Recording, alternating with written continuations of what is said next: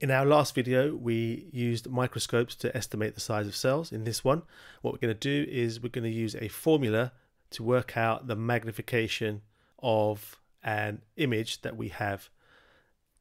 So we're going to work with magnification. We're also going to rearrange the formula to work out one or two other things as well, which are given in the formula. Let's just move that down there. Okay, so that's the formula we need to note and remember. And we're going to have a quick practice on something that's quite simple, looking at the magnification of this 5p coin. So how much has this 5p coin been magnified by? Well, we need to know firstly the size of the image and then the actual size of the object. Sometimes we have the real size of the real object written underneath. And there's our real object. And we can measure that using a ruler. If that's not given to you, you can use a ruler to measure that. And we can see that the real object has a size of 8mm and our image is 9cm, but we should write that as 90mm to keep the units the same.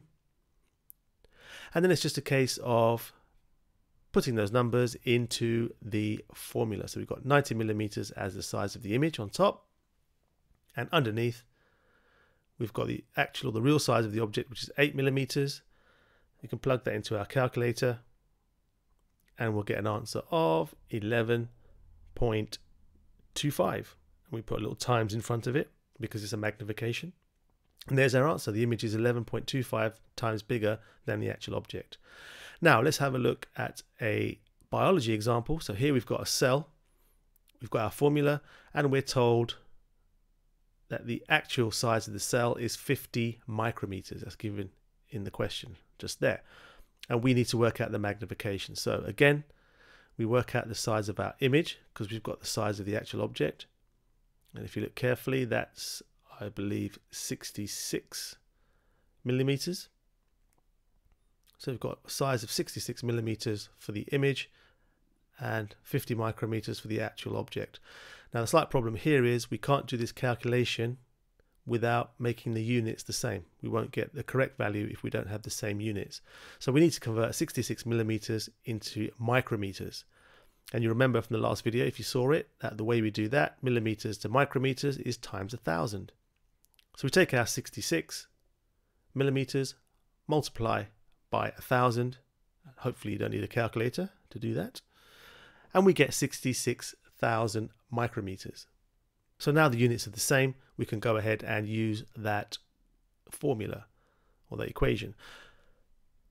So we add 66,000 on the top divided by 50 micrometers, which was given in the question. And we get an answer of 1320, 1,320 at the times sign. So we know that the image has been magnified by 1,320 times. Okay, but sometimes we're not working out magnification. Sometimes we need to work out one or the other of the parts of the equation. So in this case, we want to work out the size of the object, the actual size of the object. It might be useful to remember this formula triangle. If you're not comfortable with rearranging formulas, the formula triangle can really help. We're trying to work out the actual size of the object, so we need to divide the size of the image by the magnification. So the size of the image in this case is 30 millimeters. That's given in the question. So we do 30 millimeters divided by the magnification, which is 2,000. 30 divided by 2,000 gives us an answer of 0.015, and that's in millimeters. We might be asked to convert that into micrometers. So how do we do that? How do we go into micrometers? Well, you'll remember that converting to micrometers is just a case of multiplying by 1,000. So in that case, it would be 15 micrometers. So 0.015 millimeters is 15 micrometers. Okay, in the second example, we want to work out the size of the image. So using our formula triangle, it's magnification times the actual size of the object. Those two are given in the question.